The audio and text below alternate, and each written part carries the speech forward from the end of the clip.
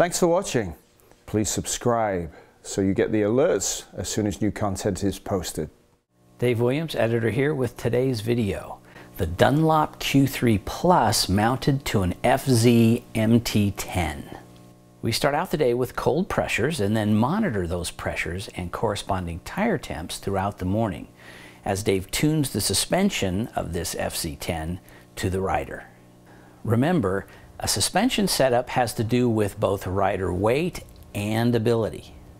Moss also addresses some geometry issues with the FZ MT-10, the roll profile peculiar to the Dunlop Q3 Pluses, and then some advice about upgrading the shock to get the most bang for your buck, or euro, or pound, or zloty, or lira. Is there lira anymore? Here's a preview. My name is Dave Moss. For over 20 years now, I've been helping riders maximize the performance and life of the tires on their motorcycles. This is Contact Patch.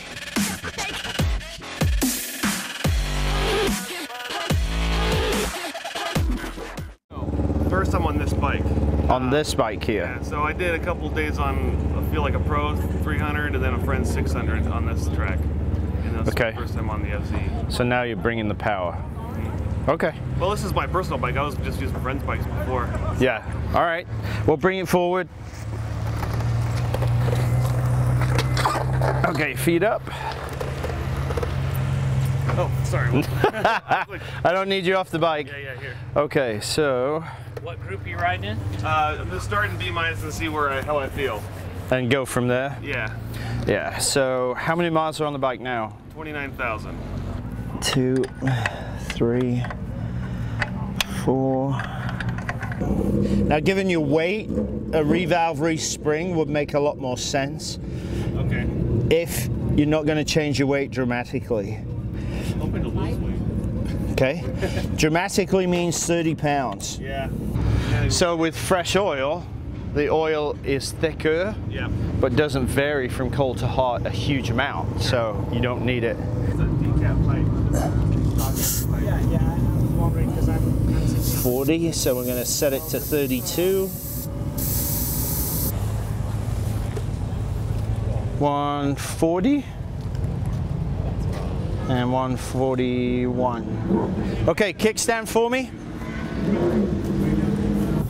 Actually, no, he's at 41 in the rear, so we got to bring that down. Given the nature of the shock and the fact that it's never been serviced, so it's going to put a ton of heat into the entire carcass, which will mean a huge gain in pressure. Okay. Travel, bottom. Good work? Thanks. Because your ability plus weight is better than the front end can support it. So, tell me, how many track days have you done? This is my third full track day. Okay. Get the clutch in. First one on this bike, though. Okay. So, it's fun. Just good to get some insight and some help from Dave. Catch the full video at davemosstuning.com. Schedule a remote tuning appointment for you and your bike with Dave via text, email, Facebook, etc. Contact Dave on Facebook or by email, dave@davemosstuning.com.